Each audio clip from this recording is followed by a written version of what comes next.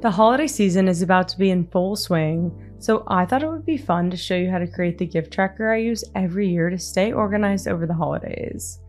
It summarizes how much you've budgeted, how much you've spent, the number of gifts you bought, gifts left to buy, and much more.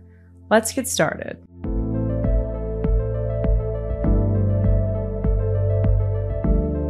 First, make sure to download the gift tracker template I created for you in the caption below so that you don't have to worry about setting up this worksheet.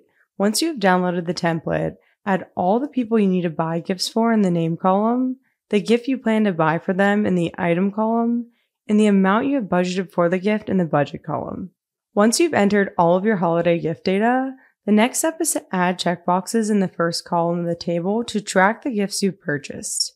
To add checkboxes, select the first column of the table, navigate to the Insert tab, select Checkboxes, and now we can quickly check off gifts we purchased. For example, I just went to the store and bought Maddie, Emma, and Kate's gifts, so I'm going to enter the amount I spent on each gift and then check off the box next to their name. The last column of the table calculates the amount over or under budget we are for each gift. To calculate this, we need to subtract the amount we spent from the amount we budgeted.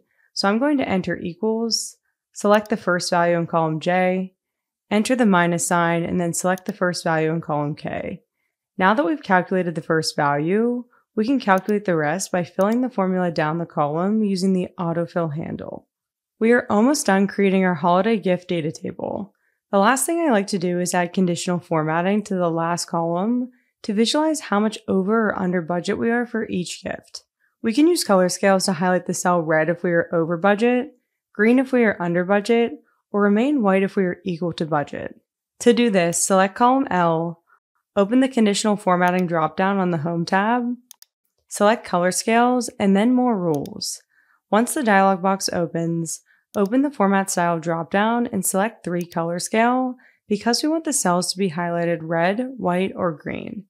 As you can see here, the minimum values are already colored red and the maximum values are already colored green, so we just need to edit the midpoint values.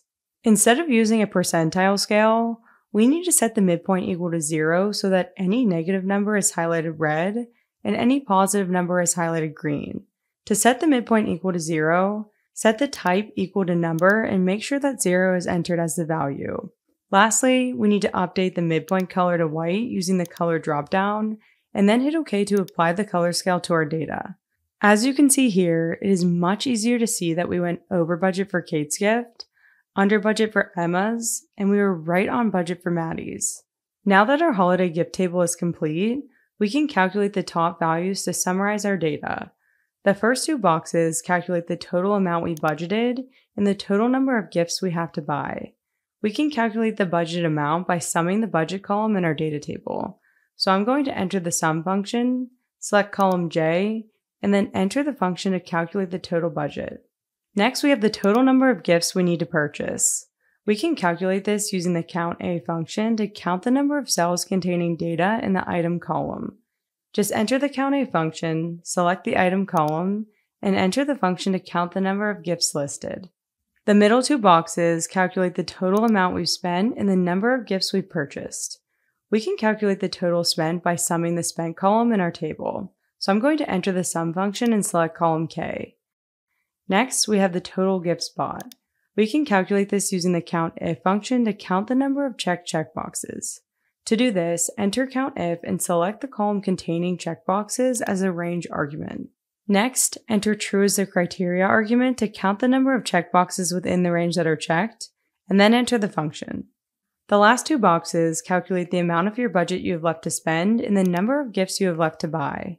These 2 values simply subtract the first 2 boxes, so I'm going to subtract total budget minus total spent to calculate the amount of budget left, and then subtract total gifts minus total gifts bought to calculate the number of gifts we have left to buy.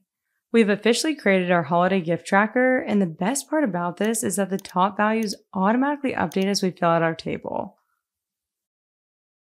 This gift tracker is a lifesaver for me during the holidays, so hopefully you find it as helpful as I do.